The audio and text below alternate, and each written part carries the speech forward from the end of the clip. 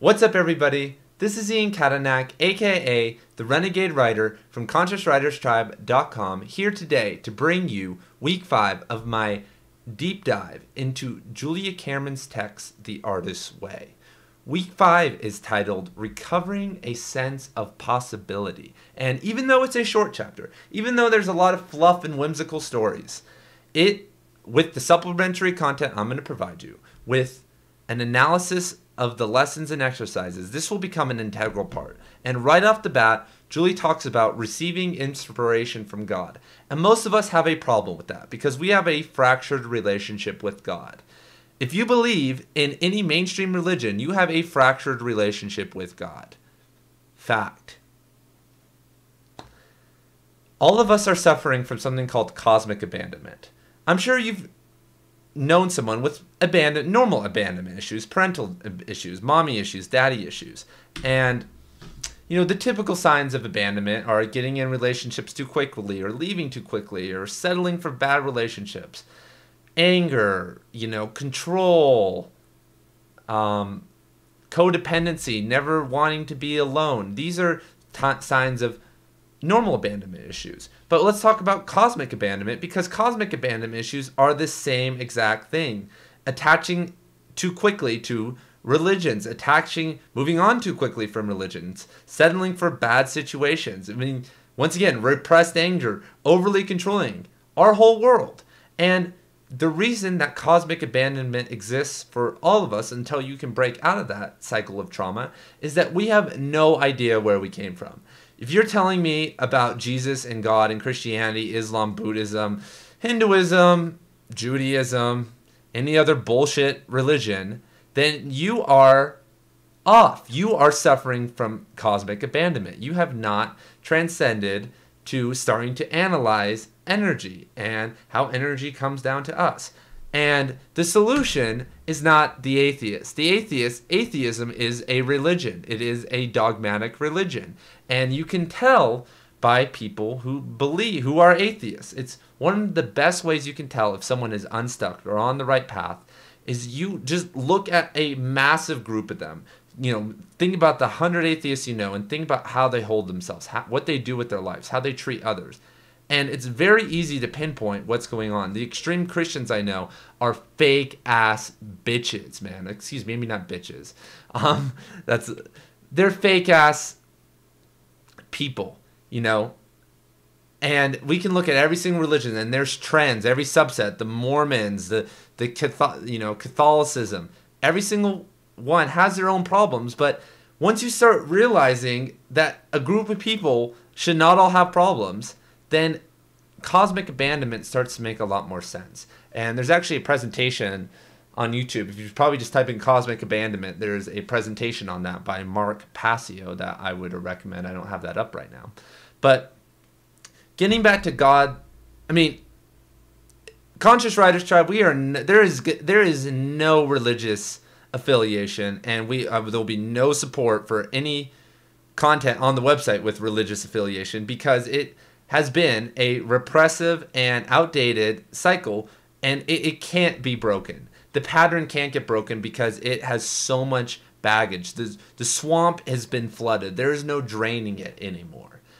So just saying that right now, that if you are having issues with creativity and you are religious, then it's time to go work on your life. We talked about this last week. It's time to work on your life a little bit more. It's time to research a little bit more. Spend some time in nature. Take some psychedelics. Do something.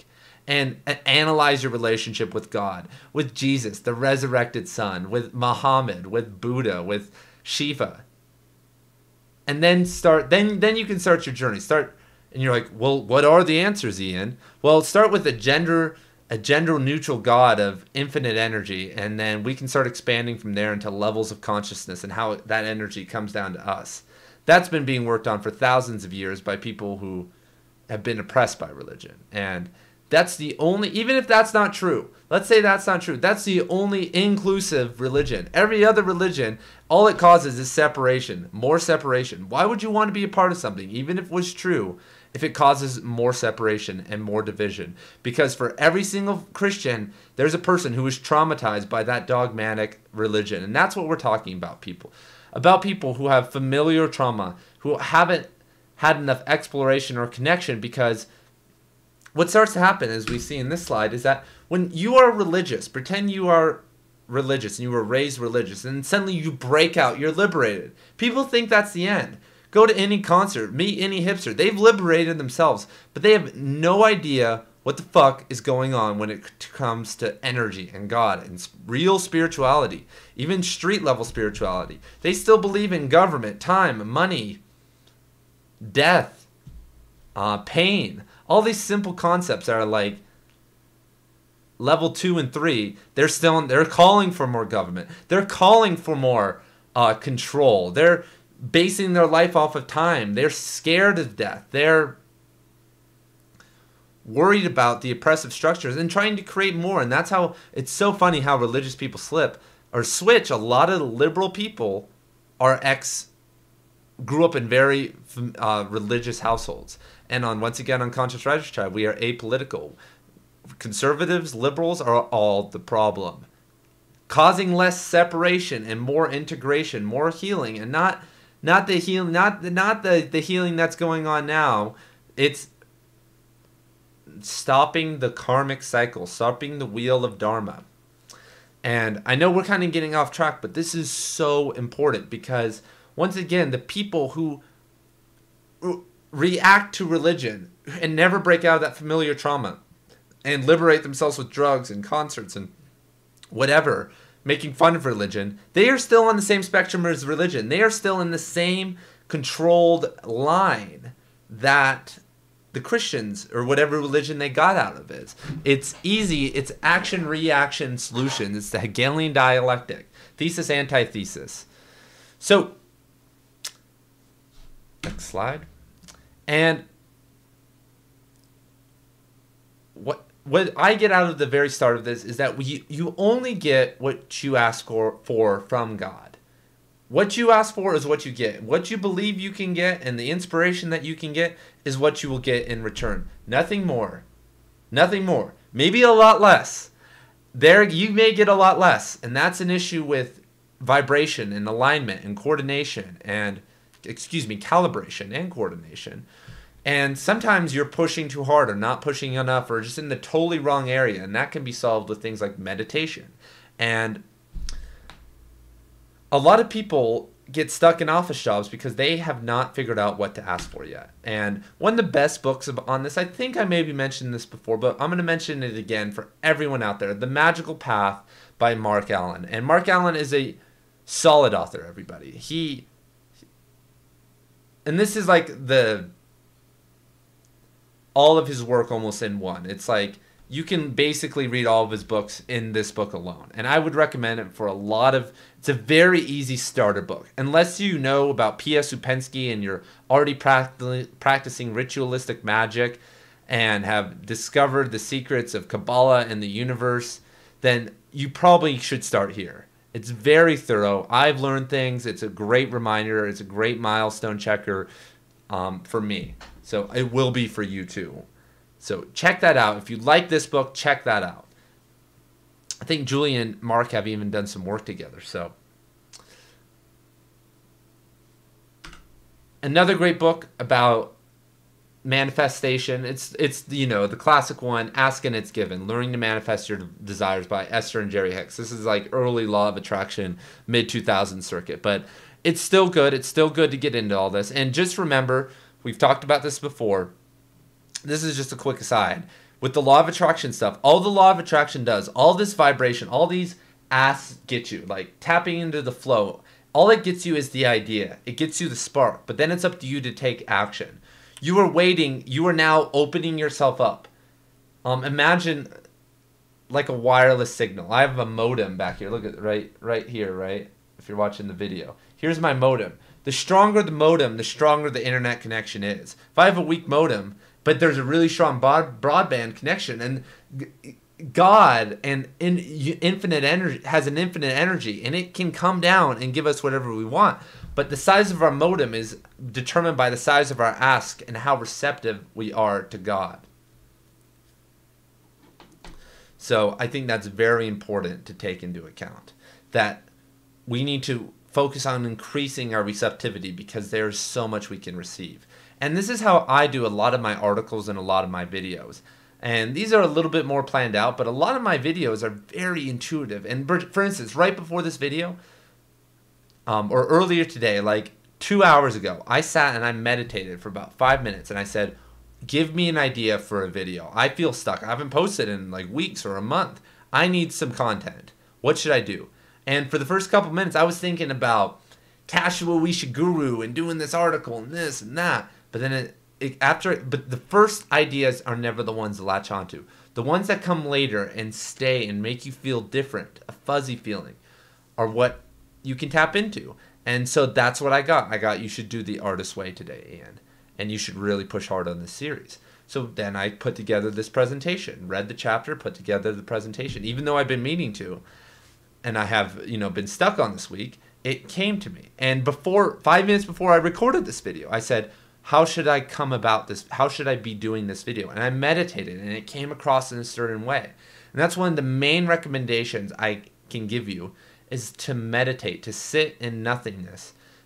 And after asking an idea, like asking for an article idea, asking for some inspiration, asking for the idea and letting it come to you. And if you're asking for a big thing, like how do I make $10,000 in 1 month or this year through passive income, that might not come in that 5 minutes, but you need to be receptive and be looking at all times for that. And that's the same with inspiration. You call the inspiration. This thing is always on. You can make it bigger, but this thing's always on. You just have to log on. You have to get on the internet.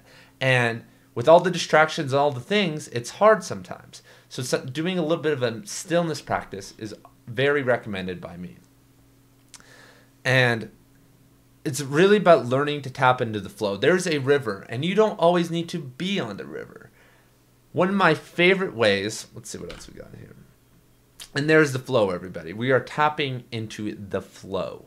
And one of my best, I wish I could turn this camera around. It's a little bit sketchy to do that right now. But on my wall, right over to the right of me over here, there is 3 just pieces of paper with printed words on them that say flow, completion, care. They're triggering affirmational words to me. I have some other affirmations and goals on my wall too, like we all should. But those 3 over there, they're called primers. And that's what I want to talk about right now, is primers.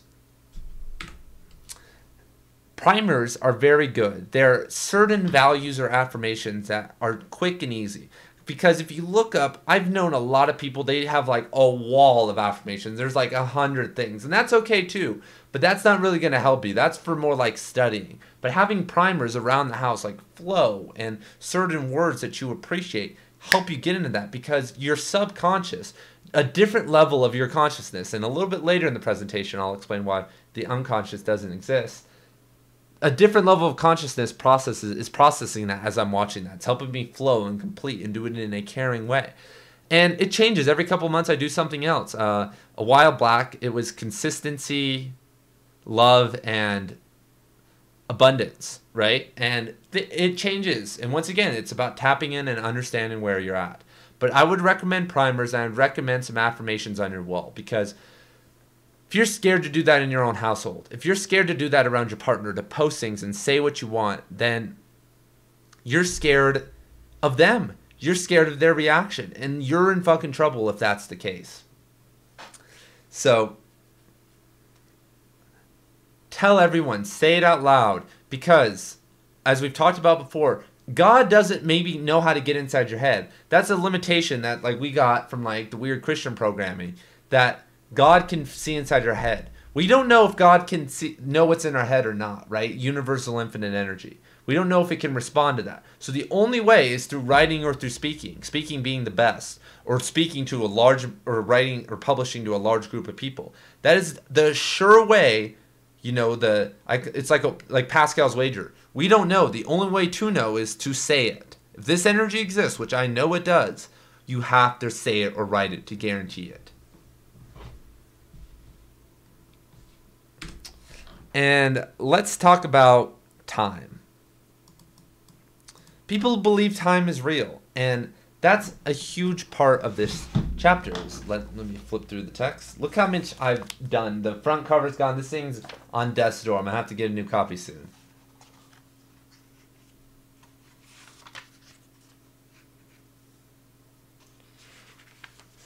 And she talks about time because of the river. And there's a lot of distractions. People love the kids. Kids, wife, job, husband, loud neighbors, cat, dog. There's all these distractions, right? But time doesn't exist. And viewing it as a distraction, viewing it as that, instead of having a non-partial react, a non-energized reaction, will create a lot of problems for you. There is a distraction. You need to learn to become the Buddhist monk, to become zen with it, to just absorb it and not lose the flow. If there needs to be a flow in the river, you need to prevent that by any means possible. But if the flow has been broken, just rest with it. Be like, all right. And don't give it any energy. And in the back of your mind, have that goal in focus. Have where you left off in focus and finish the situation and get back to work. Brian Tracy said that. He said that when someone's distracting you, you listen for a second and say, I have to get back to work. And people really respond to that line, I have to get back to work. That's your off. Make your space and say, I have to get back to work. And don't tell anyone, but use that one occasionally and you'll see how potent that one is. And time is not real. Once again, this is one of these things with religion and capitalism and oppressive societies. Time does not exist. There is no past. The past is a memory, a collective memory. The past doesn't exist because we create the past. We are unreliable narrators. If you ever hear people tell the same story and they don't know what's going on, or I hear high school buddies tell like a more romanticized story about what happened. I'm like, that's not what fucking happened. But maybe it is. Maybe I've like degraded that experience in my mind. So who knows what happened? We are constantly creating the past and the future. The only present is now. This is very simple concept, but time does not exist. And we'll get into this more on this channel for sure when we analyze Casual Ishiguro's book in our Casual Ishiguro Nobel Peace Prize winner deep dive, everybody. Check that out. That's going to be some fire. Once again, a little bit more time. And we're just got some time slides. And let's talk about rest, because Julia talks about this, is that rest is not the opposite of work. Rest is the other side of work. Rest is the complement to work. It's like eating a date and a cashew, or like, that's not a very good one, but tequila and lime. I don't really know. I don't really do combination eating, but you guys get the gist. That they're one and the same. And taking deliberate rest, not just resting, like taking an hour or two to just rest and zone and chill out, not do anything, is very important. And this book by Alex Sujun King Pang is a very good book on this topic. I would recommend it. Check it out. Flip through it. Get a digital version. You know where to get it. Not saying to pirate it, but sometimes if you're broke out there, you're starving out, you can't afford this. So, yes. We have rest. So once again, rest is huge goals. And huge goals don't happen in a linear fashion. We think that we got to grind and there's a schedule. But things don't happen like that always. Things flow. And things have to start and they have to stop. The river gets jammed up. There's a log jam every once in a while and it has to stop and it rests. Sometimes the spring, this is another thing. Sometimes winter comes and it has to sit for months until the flow of spring comes back and then that water moves on down the river. Sometimes it's months. Sometimes it's even years for some people in certain areas of their life that they need to rest and focus somewhere else. And that's never an excuse, but maybe not years, but sometimes it might be a month or two that you need to take a break just to show yourself that you can do it. And the virtue trap will come. The virtue trap, and let's see how she defines the virtue trap. Julia, that is.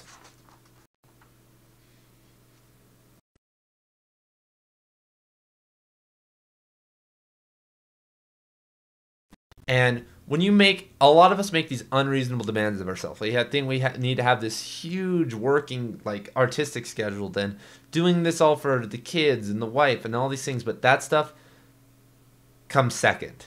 That's why working in the morning, fast and hard, is important. Because if you can get it done in the morning, then it's done for the day. If you can get your time and get your effort in and get what needs to be done fast, then you can make sure that you get it done every single day. And that's always been my recommendation. I fail at that all the time. That's something that I'm trying to do. That's like one of the main things I'm trying to do right now.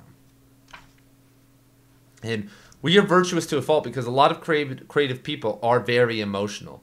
We are very emotional, and we connect with others. We want to be with them. We want to do what they're doing or cave into their demands, but you can't if you're going to get things done. Solitude is the key to creativity.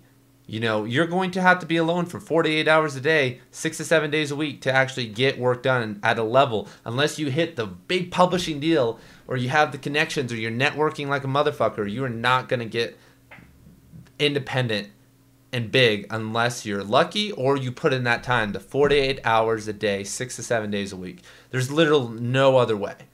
That's how it goes in our society. Some of the other cool things are, of course, the virtue trap quiz. Doing that is very revealing. If you have a discrepancy in your life, I did that tonight. Very alarming. You see that immediately, the discrepancies with the virtue trap quiz.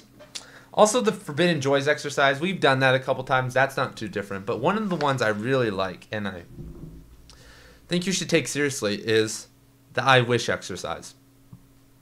And she limited it to 20, but if you really want to go ham tonight, I did 50. I should have maybe even did 100 because by 40 or 50, once again, with some of these lists I was talking about making, the end ones, when you have to start grinding them out and you're like, what the hell am I going to say? That's when your intuition starts kicking in and suddenly the great answers start coming out. Like my list. I wish the sun didn't shine so much. I live in Las Vegas, one of the sunniest places in the world. I wish it didn't shine so much. Like, you know what I mean? It's just like, I've never thought about that, but it was like just kind of a random thought. I mean, I do think about that, but I wish there was a well. You know, there's not a well when we have Yucca Nuclear Mountain right next to Las Vegas. Of course not. You know, just stuff like that. It's like, you know, that was the last two on the list. The other ones were a little bit, you know, they were cool and they were right, but they were fluff in a sense.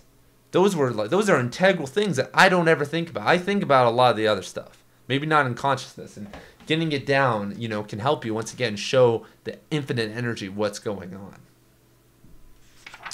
So I would recommend doing that. And to close, you know, some of the tasks, these tasks are for you, and I can't really tell you how to do them because, and we go over them some weeks, but these ones were pretty self-explanatory. Just do them and use your intuition and do them well. And for a closing concept, let's talk about the unconscious is for beginners. There are different levels of consciousness and different forms of communication. A lot of us need to talk. The unconscious is very good for beginners because it helps show them that there's something deeper out there. There's repression. There's hate and guilt and anger and lust and all these crazy things that they've been holding back for a long time. And then when they would release it, it's easy to define it and locate it and probe into like closed people. Like it's like dealing with like a kid or something when you're like helping someone get out some repression. It's like, dude, how did you hold this in for so long? It's like more work to hold it in than to let it out. But there are different levels of consciousness, like we talked with the primers. And there are different forms of communication. Communication happens not just human to human, but with every single kingdom out there. We think that like our relationship with the earth is the most important. Like our relationship with animals, global warming, that's important. But the fungi kingdom has a relationship with the animal kingdom. There's so many different interrelationships and forms of communication and nonverbal communication and levels of consciousness to the point of infinity. And being able to tap into those and being able to prime it in that way, being able to look at it through that way instead of there's the conscious and the unconscious. You know, Carl Jung's theory of the collective unconscious. Looking at it like that is important. It is important, and the collective unconscious does exist, but it's a lot bigger than that. These are concepts from the 1920s and the 1930s. We have definitely transcended some of these things, but for, like I said, most people have it. 99.9% of people have not yet. So I think that's the end of the presentation, everybody. Comment down below, subscribe, send me a message on Instagram or on the website. I'd be more than happy to talk with you about anything over, you know, email, phone, anything that you want. I want to support you on your conscious journey to becoming an influential author in this community. Anything I can do for you, let me know. If you guys have anything else, I will see you guys later. This is Ian Katanak, aka the Renegade Writer from ConsciousWritersTribe.com. Peace.